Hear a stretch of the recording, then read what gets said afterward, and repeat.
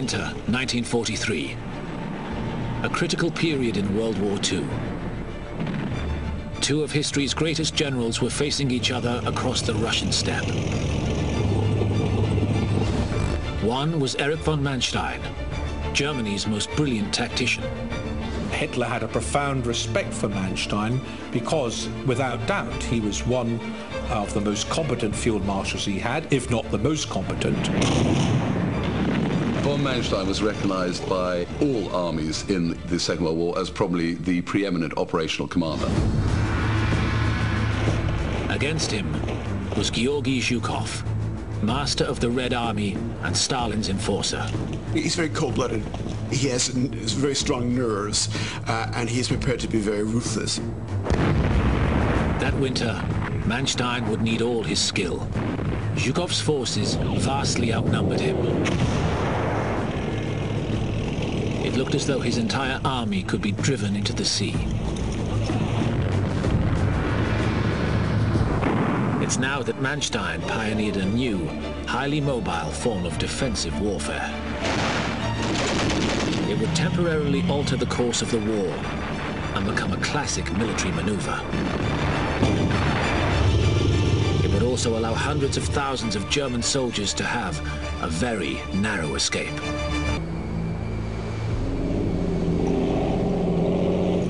Across southern Russia, the Red Army had the Germans on the run.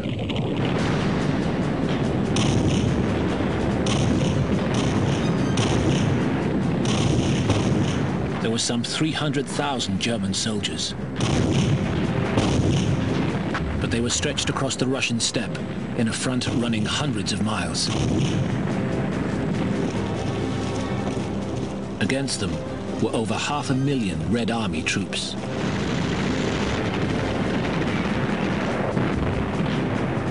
There was a real possibility the Germans would be routed and Hitler's entire Eastern Front would collapse. But it was not just a matter of numbers. The Germans were up against one of World War II's greatest generals.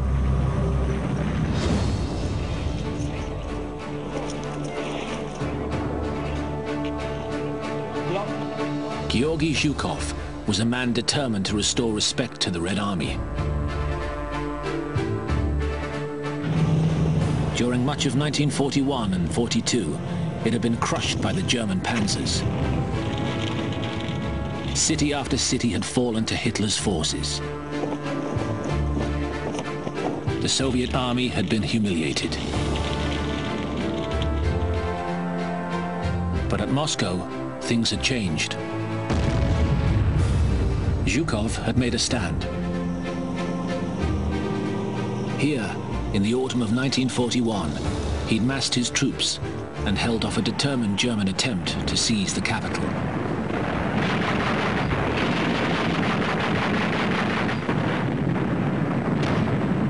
The German advance was checked.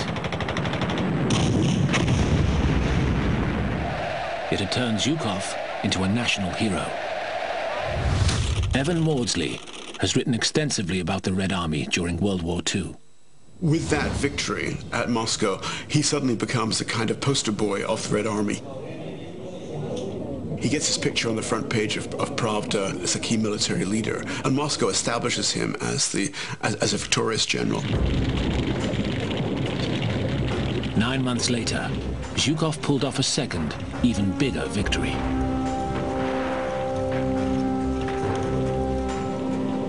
For months, the huge industrial city of Stalingrad, on the banks of the river Volga, had been besieged by German forces.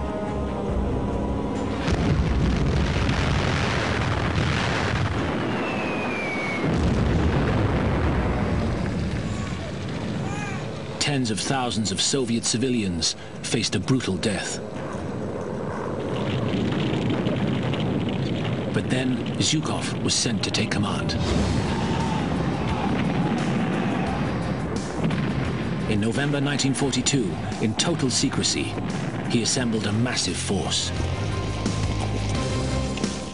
In a brilliant tactical maneuver, he launched a series of flanking movements that smashed through the German lines. Now, instead of the Russians, it was the Germans who were trapped.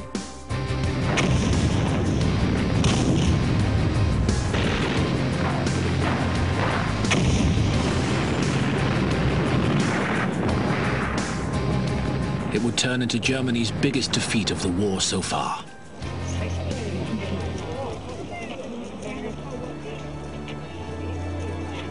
"100,000 German soldiers were taken prisoner. Zhukov became Stalin's most trusted general. Zhukov is the effective leader of the Red Army, certainly from the middle of 1942 onwards. He's someone who Stalin uses, who Stalin trusts.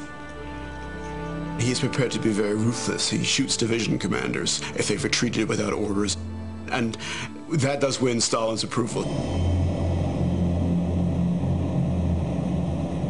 Zhukov's victory at Stalingrad halted the German advance through southern Russia.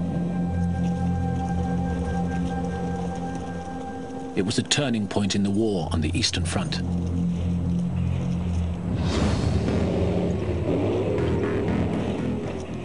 Now it was the Germans who were on the run. Major General Mungo Melvin is an expert in tactical and strategic warfare.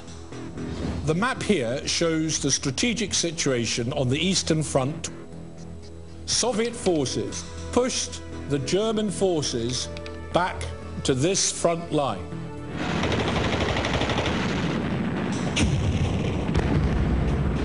The Germans have been suffering heavy casualties all the way back from Stalingrad. Now, in February 1943, Zhukov went on the offensive.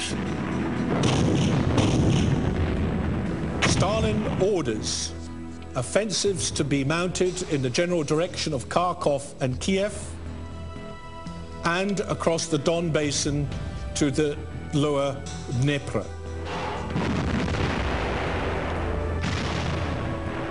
Meanwhile, continuing the offensive from the Caucasus to effectively close the crossing at Rostov-on-Don.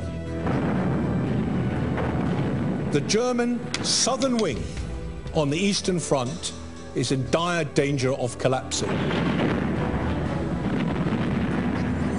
Zhukov's plan was to drive the Germans out of the cities of Kharkov, Belgorod and Rostov, trap them against the Black Sea, and then wipe them out. As the Red Army advanced, it didn't just have a great general with vastly superior forces. It was also better equipped. The famous Russian tank is a T-34. It's heavily armed, it's heavily armored, it's vast, it's reliable, it works effectively in bad roads and in bad conditions.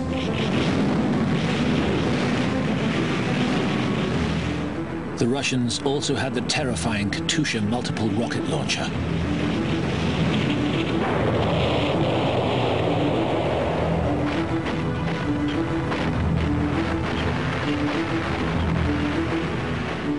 The German forces in southern Russia were in deep trouble. But they had one hope. Zhukov was not the only great general on the battlefield.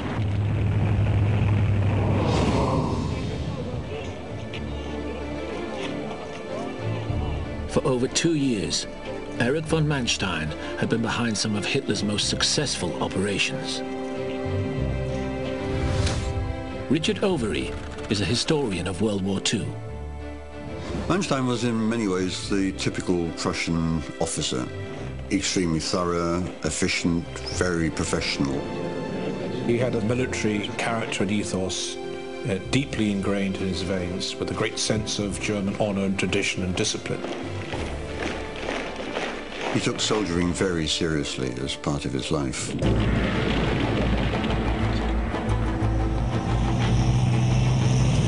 In autumn 1940, Manstein had masterminded Hitler's invasion of Western Europe. The Allies had expected a direct attack through the flat, easy terrain of the Low Countries. But Manstein had wrong-footed them. He'd sent fast-moving panzer divisions through the heavily wooded Ardennes hills in a wide encircling movement that had cut off the Allied front lines.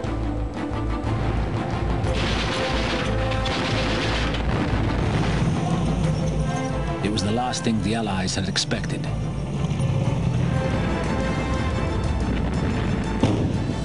The Manstein plan took the French and the British completely by surprise. They looked at the Ardennes forest and they said, nobody's going to be able to get through that. We're going to be attacked through the Low Countries. And that's what they waited for. And of course, it's precisely what Manstein realized. France had fallen to Manstein's plan in just weeks.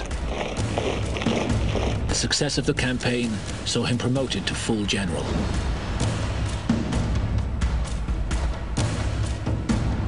10 months later, he was a leading commander in the German blitzkrieg that stormed across Soviet Russia in the summer of 1941. Once again, the attack relied on fast-moving panzer divisions that simply overran the Russian defenses. Within months, Manstein had pushed through to the Black Sea. February the 6th, 1943. Von Manstein left for Germany for urgent talks with Hitler about what to do.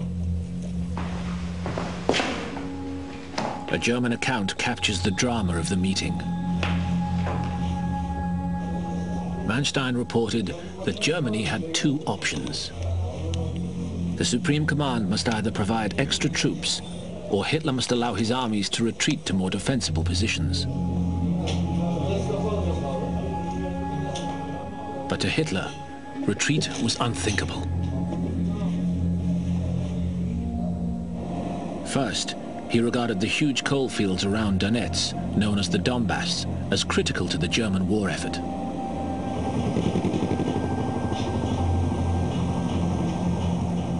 The Donbass is a major industrial region. It's important to the Germans, who want to hold it for their own purposes and to deny it to the Russians, and it's important to the Russians because they want to liberate it. So it is an area of considerable importance.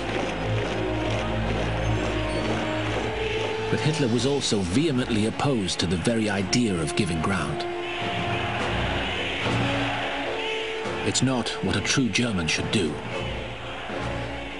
For him, this was always a psychological question. You know, if you retreated, you were a coward. If you moved forward, then you were, an effective German soldier.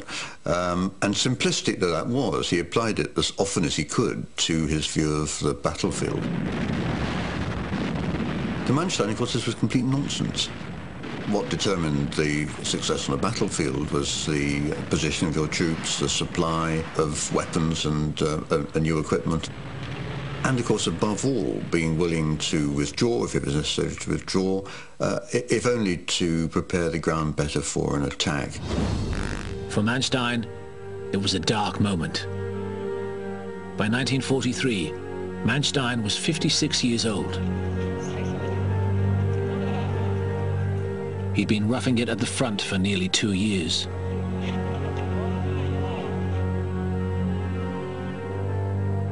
Three months earlier, his eldest son, Gero, had been killed near Leningrad. This was a terrible blow to Manstein. This was probably the hardest thing that ever happened to him in his life. Visitors to his headquarters said that Manstein had become very quickly very old. Lieutenant General Simon Mayle has served in Northern Ireland, the Balkans, and the Middle East. He knows what it's like at the front. He will not have been sleeping well. He will not have been eating well. He will be tired. He will have enormous psychological burdens. A very, very lonely time. And conscious that if he fails, he could see the complete destruction of the German army in the south of Russia. To make matters worse, Manstein had never joined the Nazi Party and had an uneasy relationship with Hitler. Manstein, like I think quite a lot of the senior military, kept their distance from Hitler and from the Nazi Party. They were happy enough, of course, in the end to win victories for Germany, but they didn't see it as a victory for Hitler. And I think that always produced a certain tension. I think Hitler knew that Manstein was somebody who saw through him. Manstein told friends he felt he was fighting a war on two fronts. Hitler behind him, Zhukov in front. It was an exhausting process. When a senior commander, such as Manstein, begins to feel that he's no longer held in the confidence of the political leadership, then that becomes very eroding, and that undermines really the ability to get on with the job. And it wore him down.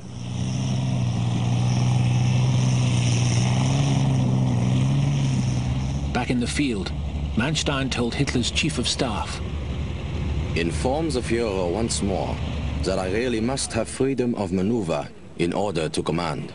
He always thinks that I demand it only to be able to retreat more quickly. The opposite is the case." He signed off, "If the Führer doesn't trust me, then he must seek another." but his appeal for greater freedom of action fell on deaf ears.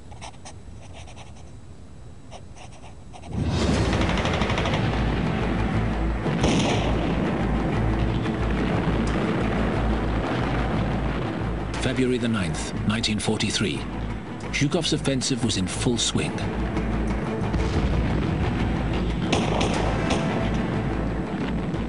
Russian forces recaptured the city of Belgorod.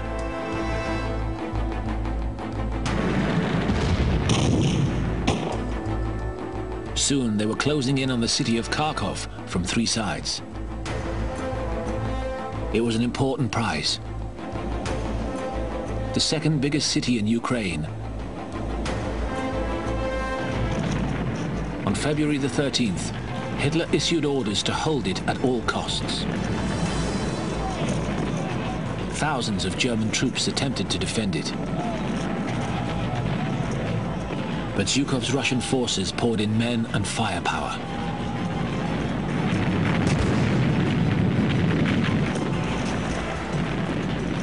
The weather turned bitterly cold. The Germans were outgunned. There was a risk they'd be wiped out in a hopeless defense of the city. Manstein took a desperate decision. He deliberately disregarded Hitler and ordered a withdrawal. He commented acidly, "The army group had no intention of sacrificing an army for Kharkov." By February the 16th, the withdrawal was complete, and the Red Army was in charge of the city. Kharkov is a really important symbol of the industrial Ukraine. So when it's recaptured by the Red Army, it is a major success and a major setback for the Germans.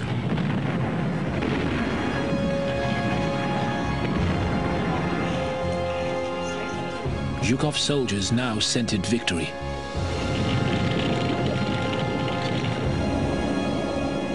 By mid-February, the Russian spearheads had pushed over 200 miles into German-held territory.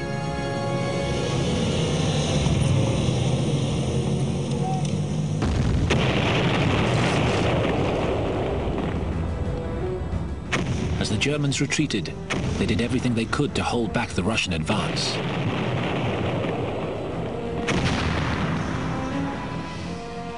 They blew up bridges, buildings, and airfields.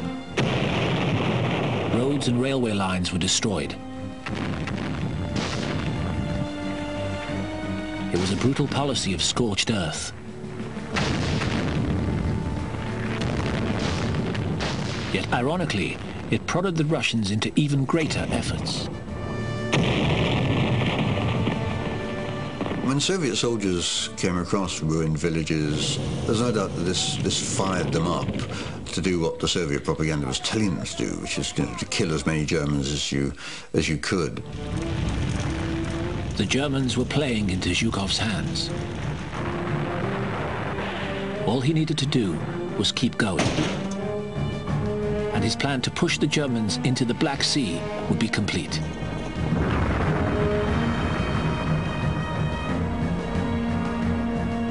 Von Manstein would need all his brilliance to save the situation.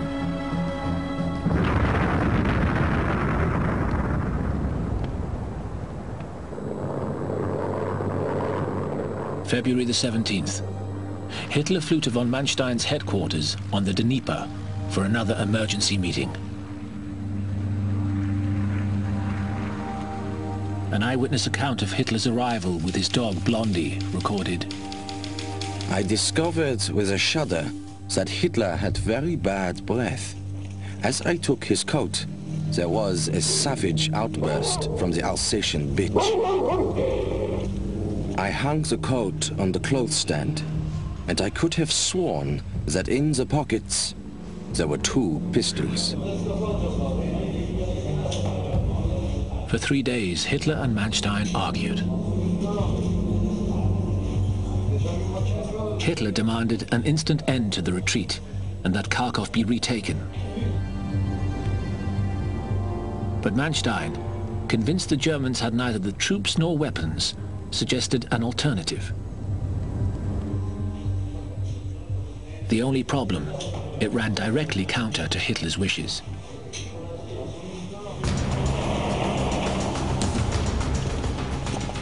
Manstein's plan was a sudden and powerful transition from retreat to attack. It's known as elastic or mobile defense. If you withdraw strategically and concentrate your forces, make sure they're being effectively supplied, don't overcommit yourself, then you are the one able to choose the moment where you re-engage again. And you turn your defense into attack. It's rather like chess. You are not looking just at the first 2 or 3 moves. You are looking to your opponent's game plan and developing a set of moves against him. So in some ways, you might appear to be losing. You might be withdrawing. And just at the moment when he believes he is winning, you then unleash a vicious counterattack that knocks him completely off balance. Manstein explained the idea to Hitler in some detail. What he wants to do, and this is the plan he gives to Hitler, is to pull the German line back onto the river Dnieper and give ground to lure the Soviet forces into a killing zone of his own choice, making them overextend, and be prepared to lose the Donetsk basin. This would set the conditions for a counterattack in 2 stages. 1, to recover Kharkov, and secondly, to crush the Russian forces against the Sea of Azov. With this type of powerful counteroffensive, Manstein believes he can defeat the Soviet spring offensive and start to set the conditions for a stalemate, if not a draw, on the Eastern Front.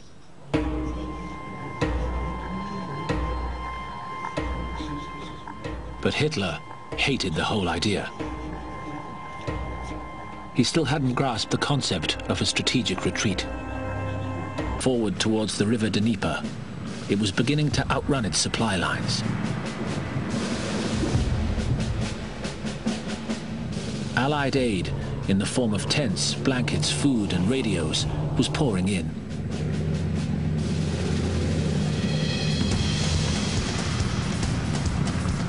But the Russian commander, Georgy Zhukov, faced a dilemma.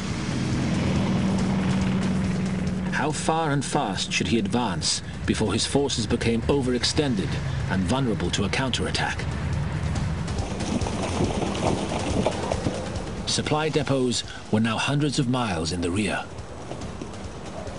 I think the problem which the Russians have is that it's really a very long way. They haven't got the kind of motor transport required to maintain the momentum. The more the Germans pull back, the less acute the supply problems become. The more the Russians advance, the worse theirs become. So logistics, supply problems are a key feature of these battles. For Zhukov, it was a difficult balancing act. Stalin wanted him to push forward and crush the Germans. But Zhukov knew his supply lines were at breaking point.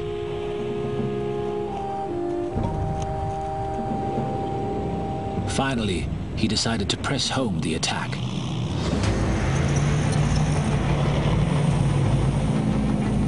As he did so, he drew comfort from the thought that he was chasing a retreating and defeated army. The Russian advance is a gamble to the extent that they stretch their supply lines. The further forward they race in an attempt to win this gamble, the more they weaken their own forces.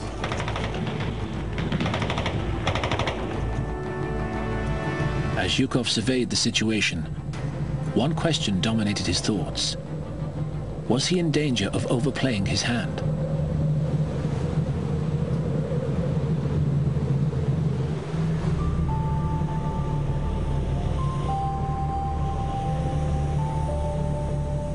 On February the 19th, Manstein laid his trap.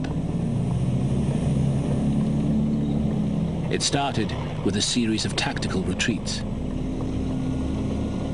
The main Russian attack, Operation Gallop, continues to push in a southwesterly direction, threatening the key crossings of the river Dnepr, including the one at Manstein's own headquarters at Zaporizhzhia.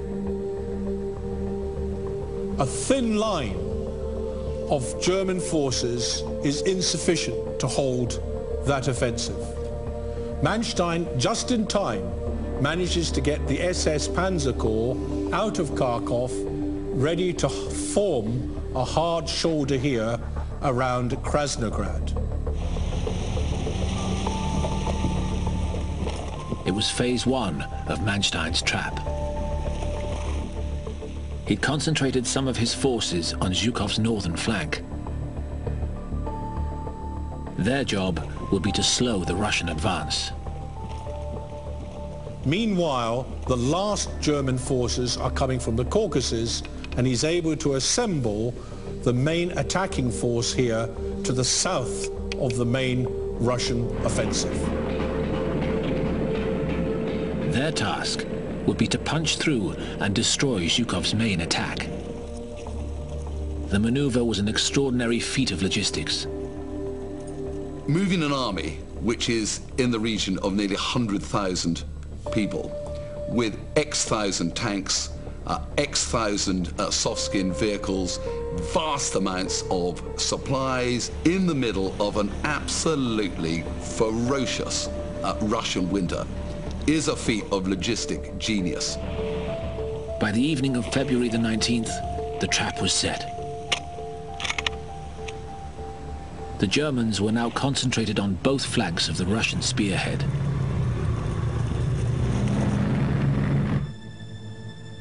Both Zhukov and Manstein were embarking on one of the biggest gambles of their lives.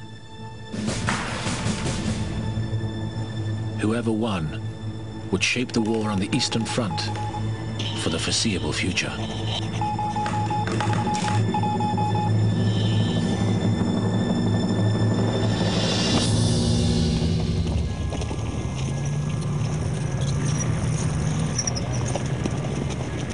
On February the 20th, 1943, Manstein sprung his trap. He moved from defense to offense. After weeks of defending, it was a welcome change. The first force moved down from Krasnograd to attack the Russians' northern flank. That involves a minor attack in this direction here to slow down the main Soviet offensive, whilst the mass of his army group attacks in a northerly direction to defeat these Soviet forces.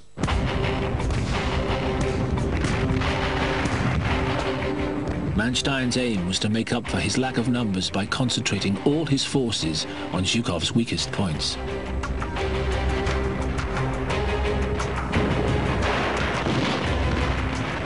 He knew the Red Army's crack divisions would be at the front of the spearhead. Further back, the men would be less experienced.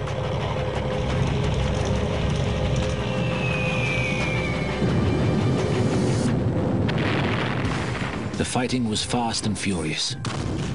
Zhukov had a reputation as a man who had never lost a battle. It was a tough battle because by this stage, of course, the Red Army had its tail up. But the Russians were caught by surprise. With their most experienced forces up at the front, they had nothing to respond with.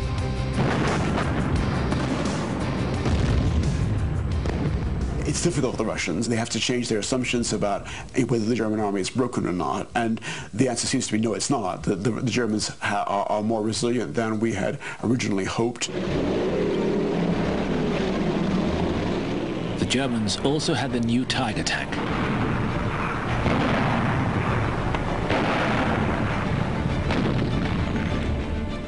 It was more than a match for the Russian T-34.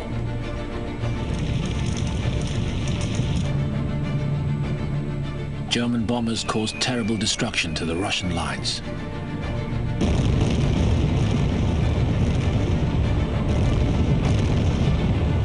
The Russians started to run short of fuel and ammunition. Their tanks, in particular, urgently needed repairing. But the repair units were miles from the front lines, too far to be helpful.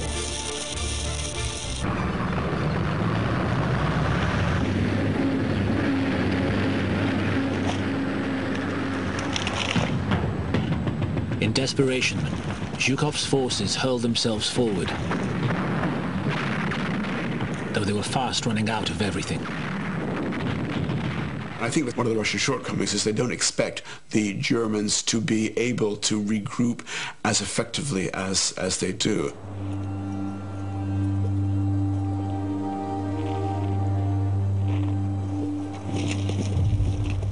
By the evening, the exhausted Russian armies disintegrated. Whole units were rounded up and taken prisoner. Zhukov had been beaten. Soviet losses on the southern front were substantial in the Manstein counteroffensive. It was a real blow to the Red Army.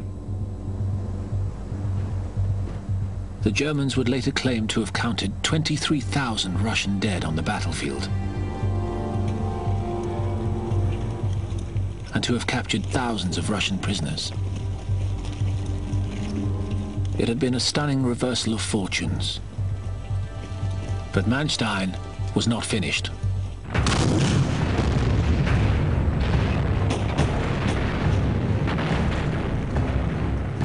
With Zhukov's troops shattered and in retreat, Manstein pressed home his advantage.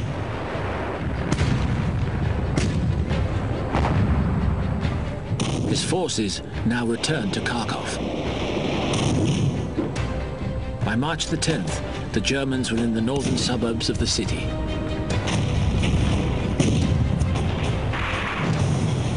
For 3 days, there was vicious house-to-house fighting. German aircraft and tanks pushed forward, trying to reignite the traditions of the initial blitzkrieg attack.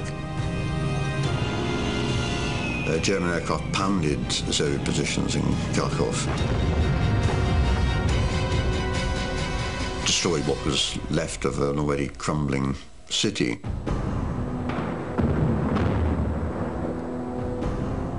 Three days later, the Russians pulled out. Kharkov was captured. Very large numbers of Soviet soldiers once again fell into German hands. The Germans pushed forward themselves now very rapidly, and the Soviet offensive fell apart.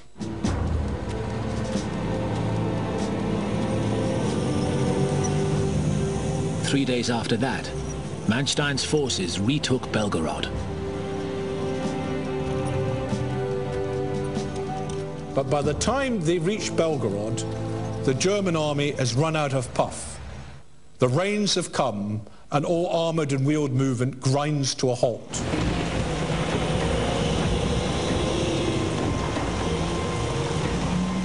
As the spring thaw set in, military movements became impossible. The two sides were deadlocked. But it had been a stunning victory for Manstein. A man known for his mastery of blitzkrieg had pioneered a new, highly mobile kind of defense.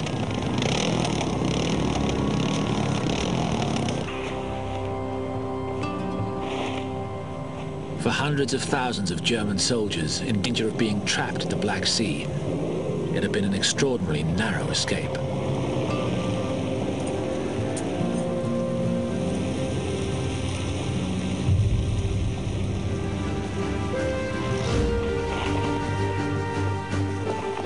Some historians have estimated von Manstein's elastic defense may have significantly prolonged the war.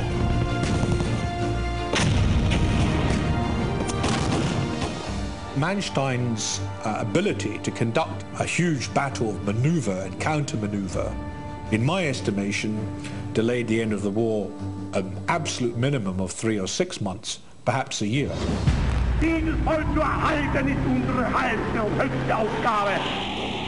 But in Germany, von Manstein's constant rows with Hitler had taken their toll. His willingness to give up territory had run counter to all Hitler's instincts. There was still an uneasy relationship between him and Hitler. I think that Hitler always realized that Manstein understood the battlefield, could manage the battlefield much more effectively than he could. May the 7th, 1945. The Nazis surrendered. Nuremberg, Germany, once the holy city of Nazism, becomes the setting of an epic event. Here, under the vigilant eyes of Allied military police, the 20 most important surviving members of the Hitler gang go on trial. One of the men who would face trial was Erich von Manstein. But unexpectedly, he'd got fans on the Allied side, where he was seen as a professional soldier, but not a Nazi. Extraordinarily, he is defended by a Labour Member of Parliament, George Paget, who speaks up very firmly on his behalf. Many of Manstein's subordinates come forward in his defence. Winston Churchill pays into a fighting fund for Manstein's defence. Manstein is tried on 17 counts. He is cleared on 8 and convicted on 9 of them. He was sentenced to 18 years prison, later reduced to 12.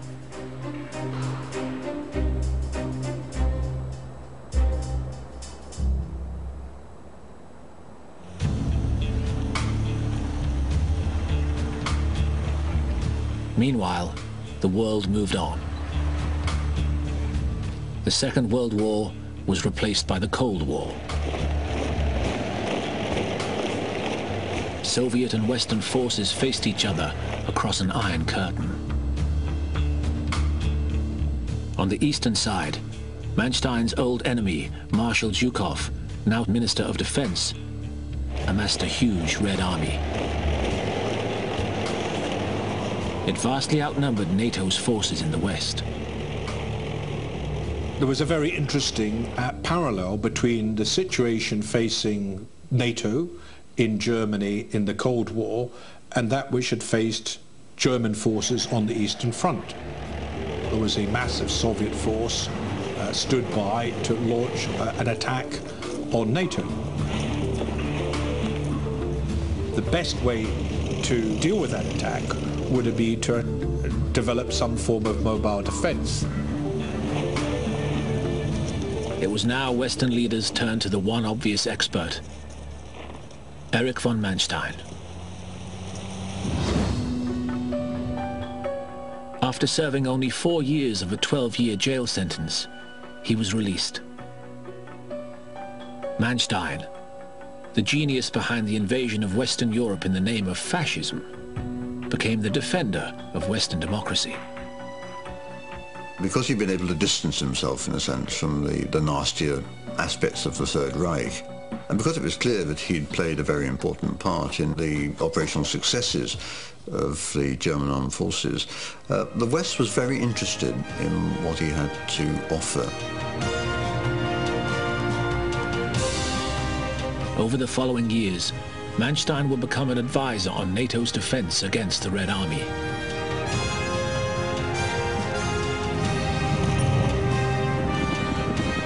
I've unearthed quite a lot of evidence of war games and other material that showed that NATO had looked very carefully at what Manstein had done, particularly in his counterattack at Kharkov in 1943, as a model for the type of counterattacks that might be mounted.